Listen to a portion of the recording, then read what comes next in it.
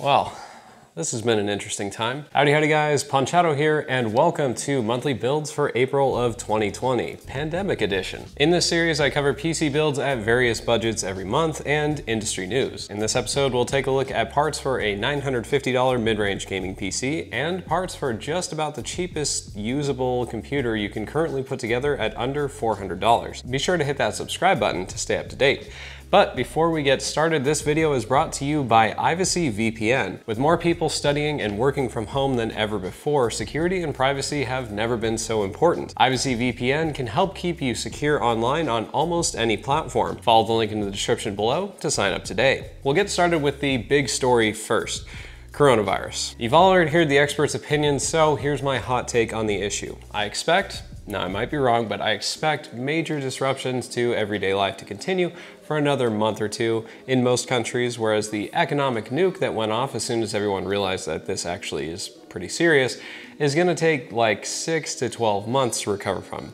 Maybe a little bit longer. The layoffs aren't coming, they're already here, but the world is not ending. Humanity will still exist 3 years from now, and it'll still be trying its level best to make the planet uninhabitable. In short, I'm not too worried about it. Also, why is everybody hoarding toilet paper? That doesn't even make sense. Welcome to 2020. Now, this actually does have an impact on computers and hardware because of the effects we've seen on supply chains. Shipments out of China, which produces probably more than like 2/3 of the world's electronics, have been delayed or outright stopped for a while now because of COVID-19. What that means for us is that component stock is thinning out and some computer parts may just be out of stock for several weeks or even months. Given that reality, when putting together the builds this month, I opted for higher volume models to maximize the likelihood that you'll actually be able to get the parts before sometime this summer. Okay, enough about coronavirus, on to actual PC news.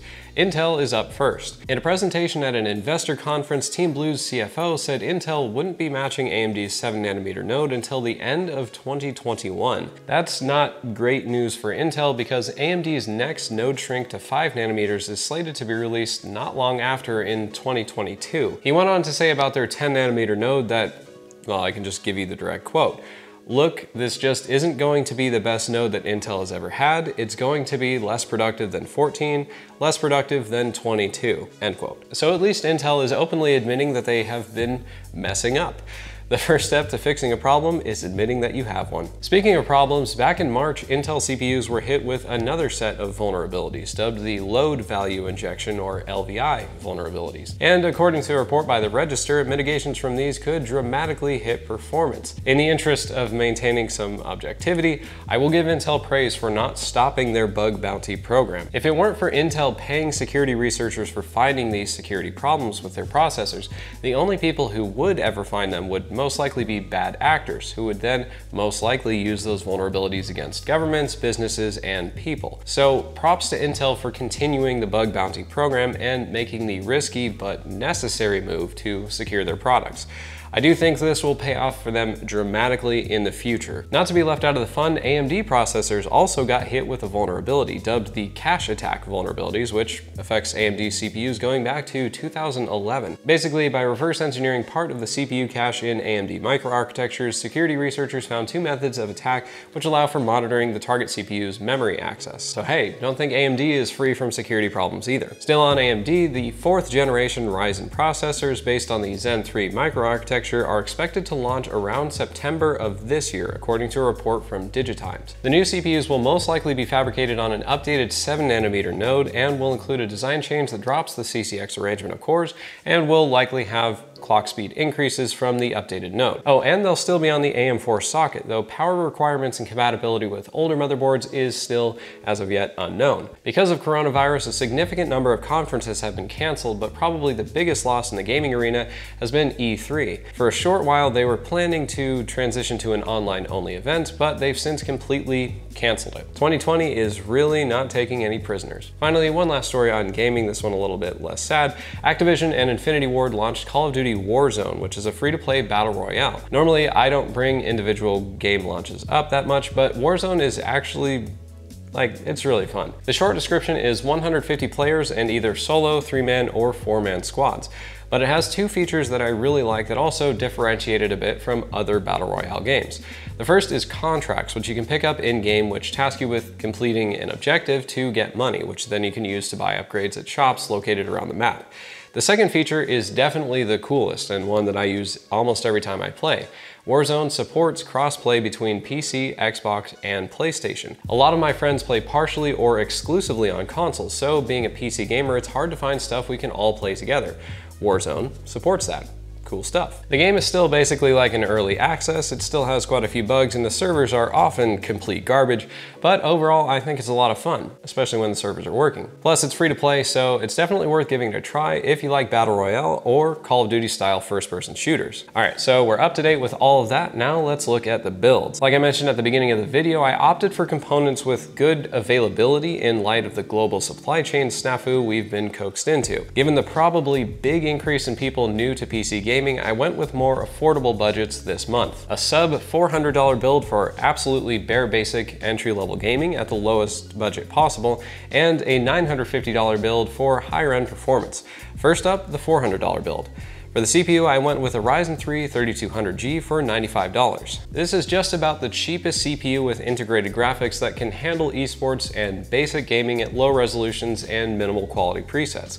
It's a 4-core processor with a max boost clock of 4 GHz, so it has very reasonable computing performance for an entry-level PC. The most important factor here though is price. There simply aren't any other CPU and GPU combinations available for less than $100 like this one. For the motherboard, I went with Gigabyte's B450M DS3H for $73.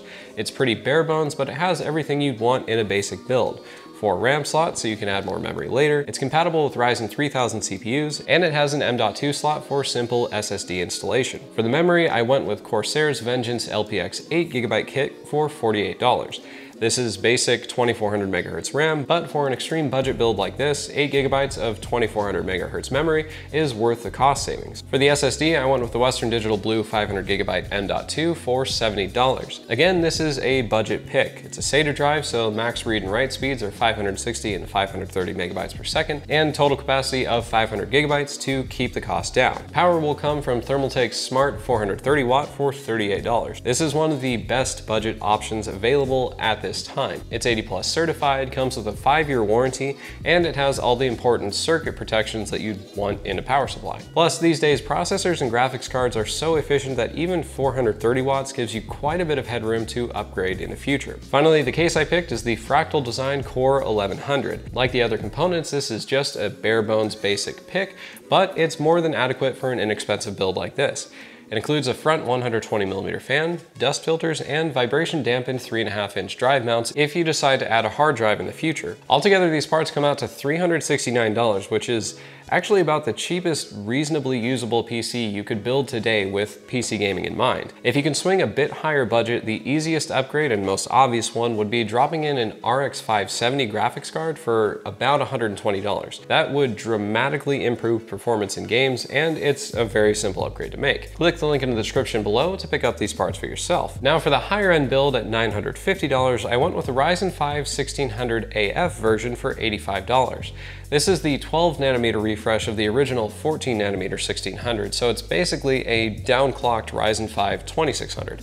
Plus, at $85, this is probably the best price to performance processor that you can buy today. It has 6 cores, 12 threads, and a boost clock up to 3.6 GHz. That's a pretty good deal for only $85. For the graphics card, I went with the XFX RX 5700 XT Thick 3 Ultra for $410. That's a bit of a mouthful. The 5700 XT is about the highest performance graphics card you can get before diminishing returns really starts tanking the value. And just as a quick note on driver support here, because a lot of people have been complaining about the 5700 and 5700 XT's issues these last couple of months. I have an RX 5700 in my main PC right now, and I've been using it for 9 months, give or take. It had some pretty irritating issues like black screens earlier in the driver cycle, but the most recent driver version has pretty much fixed all the problems that I've experienced with it. 3 months ago, I probably would have recommended an NVIDIA GPU because of those driver issues, but today AMD's drivers are working properly. So the RX 5700 XT with its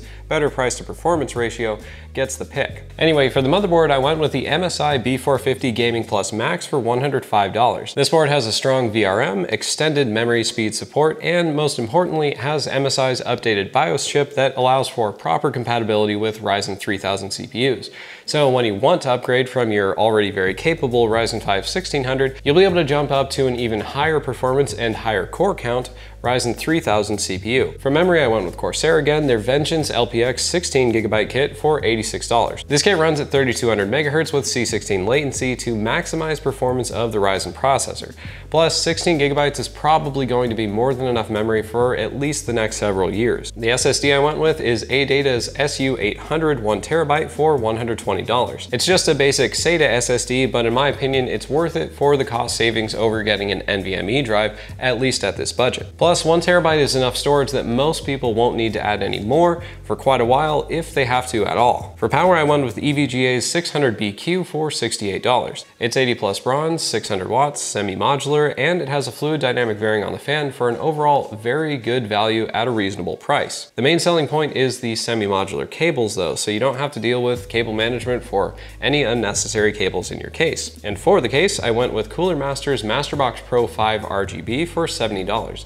I think this is one of the best looking mid-range cases and includes several really nice features. The side panel is tempered glass, it's equipped with 3 120mm RGB fans in front and 1 in the back for strong stock cooling, and it has a partial power supply shroud with toolless drive cages in the front. It has a good layout for a clean interior and very nice styling on the outside as well. With everything together, these parts come out to $944, just under budget. These components will get you a very capable gaming PC with strong upgrade options and still come in at a reasonable sub $1,000 price tag. Click the link in the description to pick up these parts for yourself. And that's it for this edition of Monthly Builds. Assuming the world doesn't collapse, I'll see you guys in the next episode. Hit subscribe and click the bell icon to get notified for new videos as soon as they're up. If you like this video, hit the like button. If you want to see more, hit subscribe, and I want to hear from you. On a scale from 1 to yes, how are you liking this whole work and study from home thing? Let me know in the comments below. Thanks for watching. I hope I helped, and I'll see you in the next video. A lot of people have been asking me how well I've been handling the whole stay-at-home quarantine thing, but like, I work by myself from home anyway, so almost nothing has changed. Maybe I'm doing something wrong here.